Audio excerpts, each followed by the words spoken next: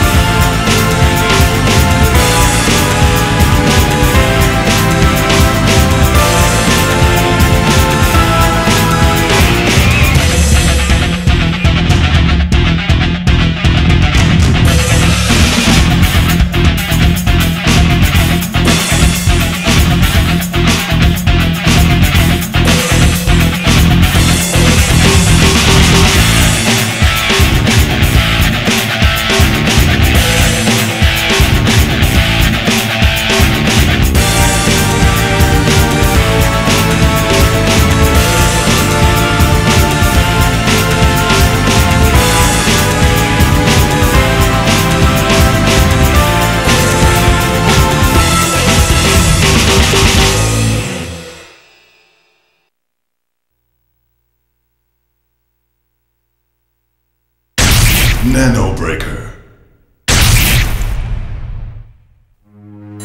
In the year 2001 AD, the United States government constructed an experimental island in response to the National Nanotechnology Initiative, NNI. They named it Nanotechnology Island, and it was there that they assembled the finest American analytical minds from every field, business, government, and education, to form a united research project committed to unlocking the untapped potential of nanotechnology. With unlimited access to the world's most advanced scientific technology and a massive amount of government funds, advances in nanotechnology occurred at a startling rate over a short span of time. 20 years passed.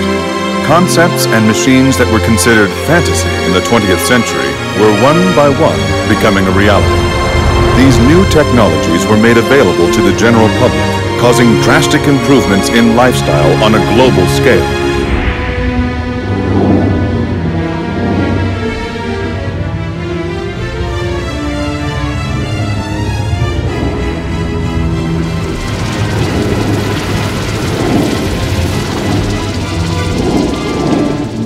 Then, one day, the main computer regulating all the island's nanomachines suddenly went out of control.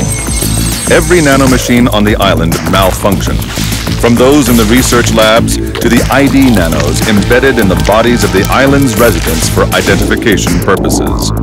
Thus occurred the tragic birth of the Orgamex, living mechanical organisms whose bodies are comprised entirely of microscopic machines from the molecular level on up.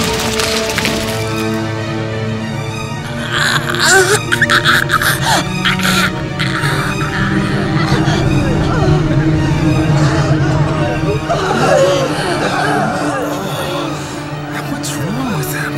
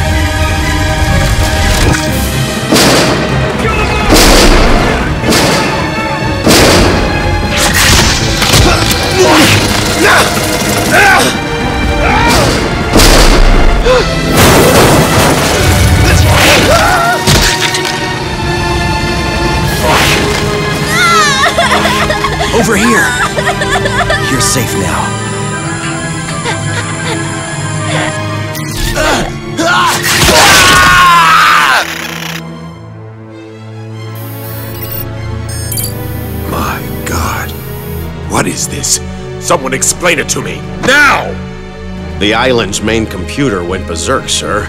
As a result, the nanomachines injected into the island residents' bodies have malfunctioned. You mean a bunch of microscopic machines caused this? It is highly probable that the nanomachine's self-replicating ability is to blame. Self-replicating ability?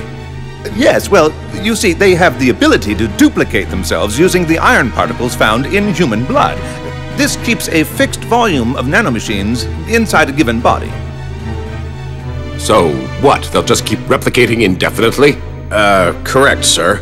Building new nanomachines from blood iron over and over again, until they can unite with one another to form orgamex. Or so I assume. Good God. How do we stop them? Actually, shutting down the main computer will halt all nanomachine activity. Michelle Baker, a scientist familiar with the workings of the main computer, has already been dispatched to the island. Baker? Which unit will be her escort? Sir, she said that a convoy would only increase the chance of casualties, and decided to go in alone. What? The unit at the front line has nearly been wiped out. What about the cyborg militant unit? I've lost all communication with them as well. I can't find their signal. Are you telling me they might have been destroyed too? General Raymond, sir, if we don't stop them now, they'll breach the mainland. Yes, Jake. Get Jake here, now! Jake? But sir, he was executed. No. He's still alive. Prep a chopper on the double! He's the only one who can clean up this mess.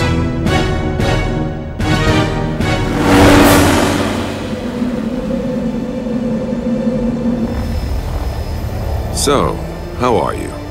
How do you feel? What's wrong? Did you forget how to speak? I was in cold sleep for 7 years. My body won't do what I want it to. A cyborg militant like yourself has nothing to worry about.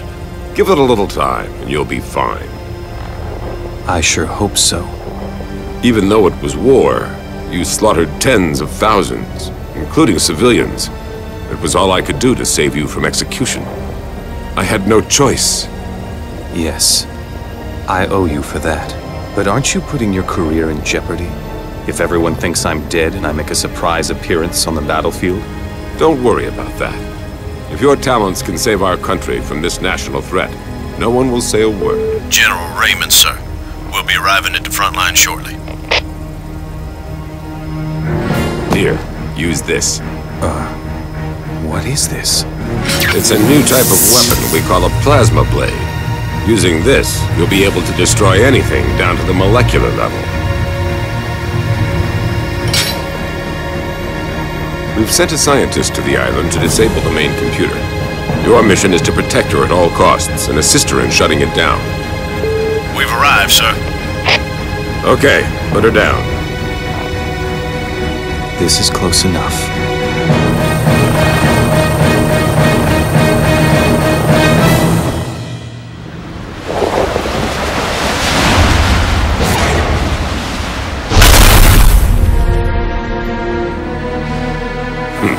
Still as crazy as ever.